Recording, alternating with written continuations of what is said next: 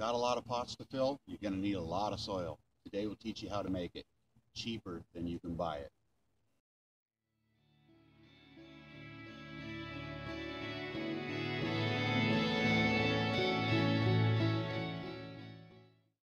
Everyone, welcome to Lonely Pines. So today I'm going to teach you how to make your own potting mix, and if we have time we might even get a overdue zucchini in the ground. Here is a Black Beauty zucchini, and as you can see it's doing really well. Planted that, I think that's about 4 weeks worth of growth there, so she's definitely ready to be put in the ground. But I want to try this one in a raised planter, so I need to make some potting mix. So the pot we're going to put this into, I don't know if you can tell, oh here's a 5-gallon bucket. So that is about a 15-gallon pot. And if this were your regular potting soil here, this is going to probably take probably 3 of those. Fill that up, about $10–12 a piece. It's $30. So we're always looking to do it a little bit less expensive if we can, and we have a lot of pots to plant. We're going to make our own. So there's basically 3 basic ingredients that you're going to need for making potting soil. Your first is something like peat moss. You can use cocoa coir if you prefer. Basically what you're looking for is an organic material that's going to hold moisture. And then we are going to mix that. Let's move our little buddy out of here. We're going to mix that with some fertilizer, some steer manure in this case. Pick up whatever you have. It doesn't really matter. Find what's on sale. This bag here was on sale for $1.97, I think, at Home Depot. I should say the peat moss, I think, was $12, something like that. So that and a little manure, and then we're going to just take regular topsoil. I don't recommend the garden soil that you have. If you haven't been planting in it for a long time, you could introduce all sorts of fungus and insects and disease and whatnot. So get yourself a couple bags of clean topsoil, or compost would work as well. In fact, we'll probably throw in a couple scoops of compost. We're also going to add some organic plant food. This is a 5-3-3. That's nitrogen, phosphorus, and potassium. You don't need something, you know, if it says 20, 16, 15 or whatever it is, that's way too high. So make sure you cut that in half or even a quarter or something. Find something of a lower value. I don't know why they go so high, and then we're also going to throw in a little bit of garden lime, because zucchini, just like tomatoes, can also have blossom end rot, and you definitely don't need that. So let's get set up here and we'll show you how to do this.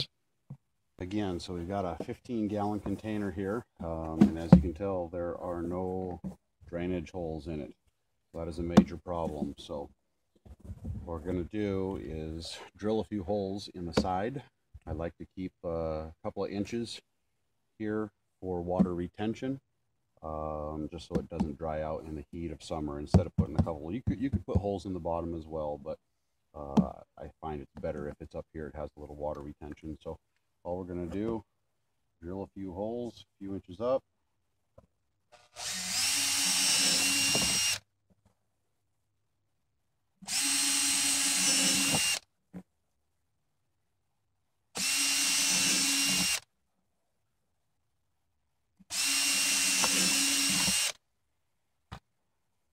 Okay. So our holes are drilled. You can see hopefully that they're about 2 inches up from the bottom. And what we're trying to do there is to create a water reservoir. So the first thing we're going to do is just get some shredded bark. And fill that up to the holes. And what's going to happen is this shredded bark is really good at holding moisture. Got lots of surface area. Put that in there. Big chunk there.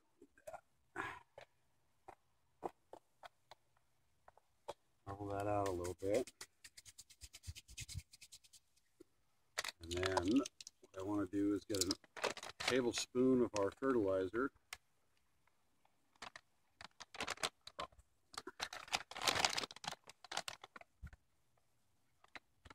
I'm going to put in about 2 tablespoons.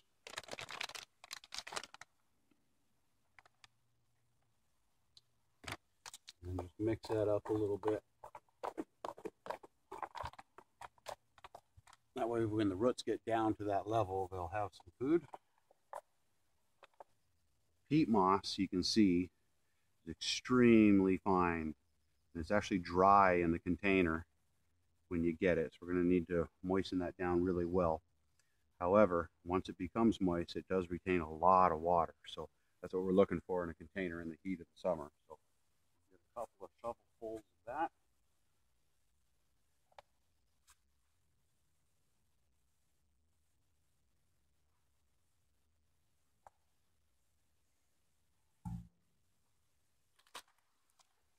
Some of our manure.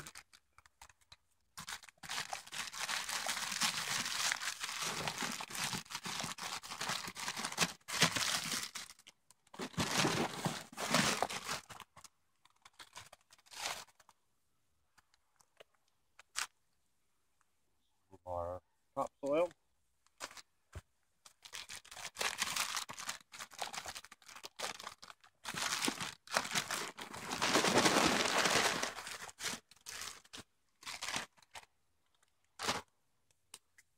We're going to add some of our own compost. This will have the biology in it to get all the good microbes in the dirt working for us.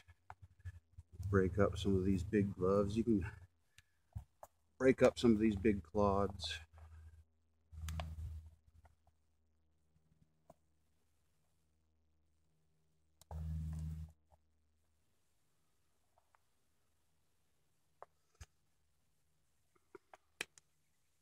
And then we're going to add 2 more tablespoons of our fertilizer.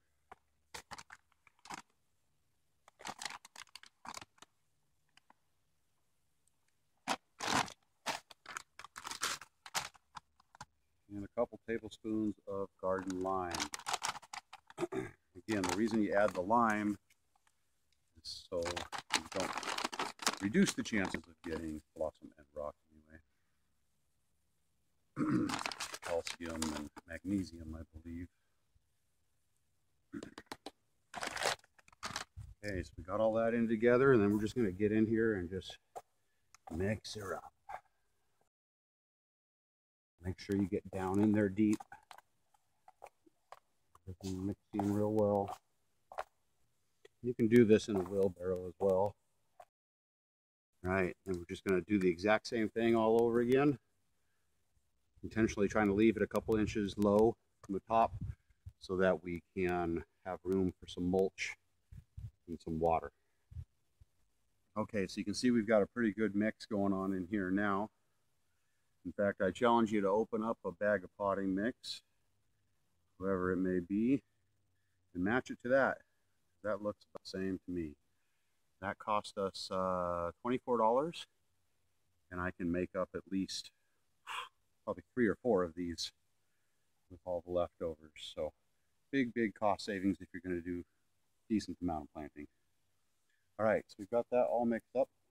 Oh, I should say I definitely want to add a little bit more fertilizer to the top layer. I'm going to go another 2 tablespoons. Remember, this is a 15-gallon pot. This zucchini is going to get absolutely huge. I want it to have plenty of food. And just finish mixing that into the top level. Probably should have put this where I wanted it to go before I filled it, because it's going to weigh a ton. I'm going to have to wait for Laura to get home. Hurry home, honey. So our soil is all finished. Looking good. Okay. This plant is going to get very large, so I wouldn't recommend planting more than 1 zucchini in a pot this size. I know it's huge, but zucchini is a big plant. So we're just gonna dig a little hole here in our center. Marking stick out. Now here's something kind of cool. Let's see if I can get this out here first.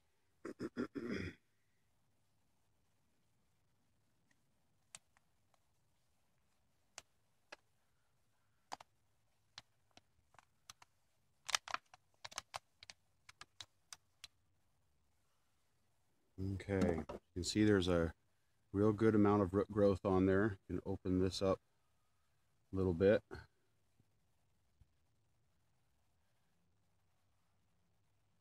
Looking really good, real healthy. And you can see inside here, there's that in the screen, you can see those little nodes on the bottom of the stem. That's new root growth wanting to come out. So we're going to go ahead and bury this all the way up to here. And this will just put out more roots for us. I want it to sit out this way. And just backfill around it with your soil. Firm it in. And again, this plant is going to need a lot of food and a lot of water. I don't want it to dry out. It's going to get so large. So I am going to take more shredded bark and use that as a mulch. And this will really help the pot retain water. Hopefully keep the zucchini from drying out if we ever decide to take a vacation.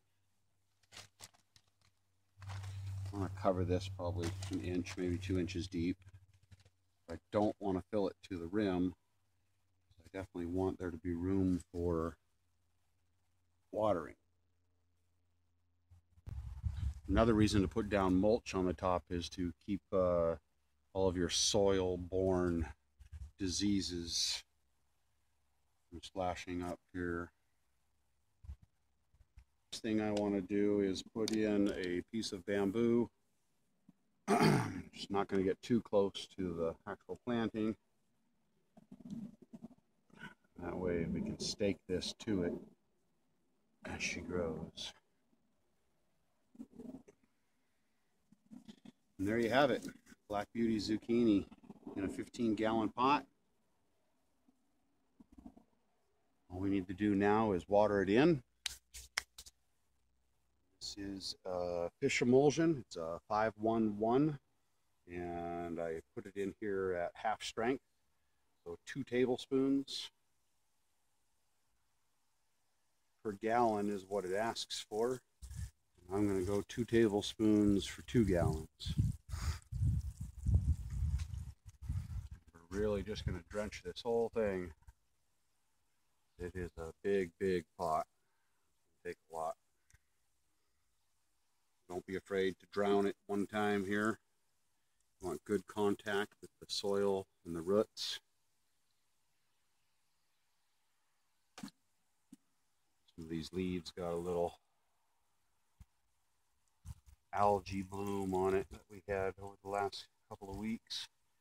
Rinse those off real quick. And this will dry in the sun here. Don't want to water it at night and have the moisture on your leaves all night, but this time of day it'll be fine.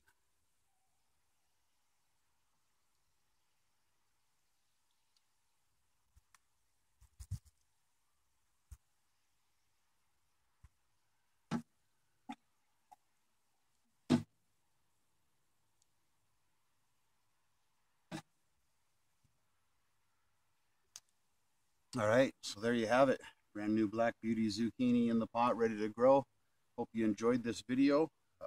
Like and subscribe below if so, and we'll see you next time.